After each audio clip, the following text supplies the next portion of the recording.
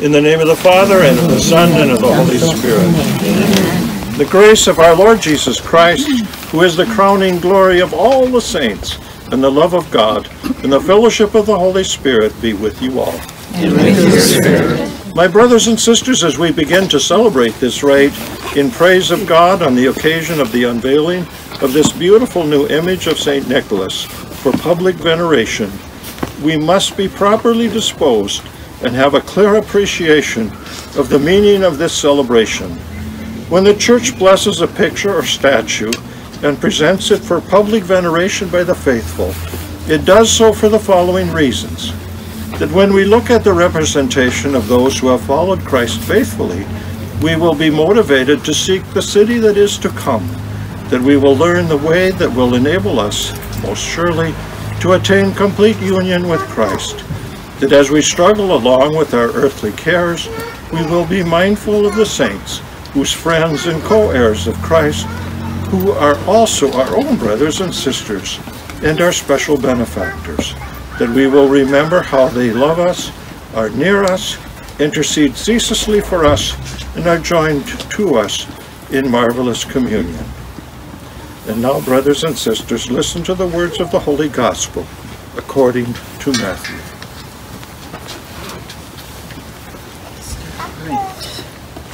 Here. When Jesus saw the crowds, he went up the mountain, and after he had sat down, his disciples came to him. He began to teach them, saying, "Blessed are the poor in spirit, for theirs is the kingdom of heaven. Blessed are they who mourn, for they will be comforted. Blessed are the meek, for they will inherit the land. Blessed are they who hunger and thirst for righteousness, for they will be satisfied. Blessed are the merciful, for they will be shown mercy. Blessed are the clean of heart, for they will see God. Blessed are the peacemakers, for they will be called children of God. Blessed are they who are persecuted for the sake of righteousness, for theirs is the kingdom of heaven. Blessed are you when they insult you and persecute you, and utter every kind of evil against you falsely, because of me. Rejoice and be glad, for your reward will be great in heaven."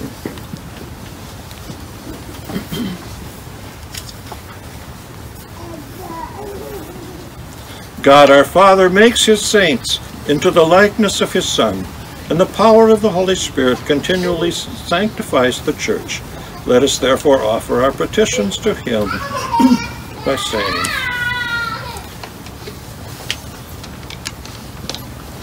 O God, source of all holiness, in the saints you have shown the many splendors of your grace.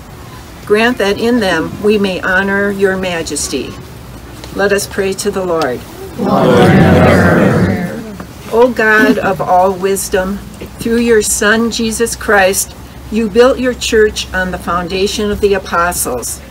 Keep their teaching secure among your faithful people.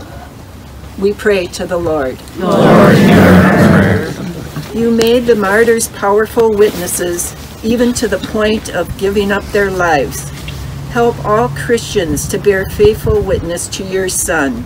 We pray to the Lord. Lord, hear our prayer. You gave holy virgins the gift of imitating the virginity of Christ.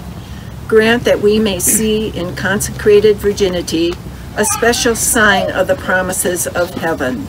We pray to the Lord. Lord, hear our prayer. In all your saints, you show your presence and make known your countenance and your word. Grant to your faithful that when they honor the saints, they will find themselves drawn closer to you. We pray to the Lord. Lord, hear our prayer.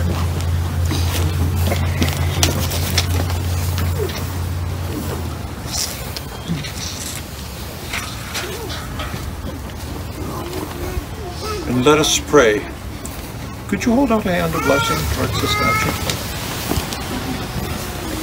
Today we praise you for the gifts of the Spirit bestowed on St. Nicholas, in whose honor we dedicate this image.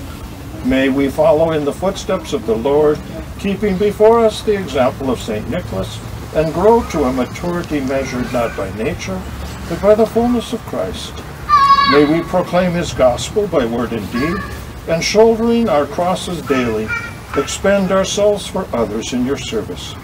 As we carry out our earthly duties, may we be filled with the Spirit of Christ, and keep our eyes fixed on the glories of heaven, where you, Father, receive those who will reign with your Son forever and ever. Amen. And God, the crowning glory and joy of all the saints, has graciously given you the gift of their patronage. May he continue to bestow his blessing upon you. And delivered from present evils by the intercession of St. Nicholas, and guided by the example of his holy life, may you be found always ready to serve God and your neighbor. The Church rejoices in serenity that you, sons and daughters of the Church, are destined to join the saints in heaven and to share their unending happiness. And may Almighty God bless you all, the Father, the Son, and the Holy Spirit. Amen. I'll bless the statue. Hopefully somebody will have a nice soft rag to wipe this off.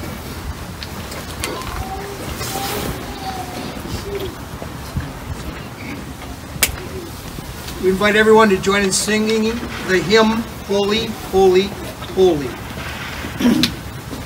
Holy, holy, holy, Lord God Almighty, early in the morning our song shall rise to thee.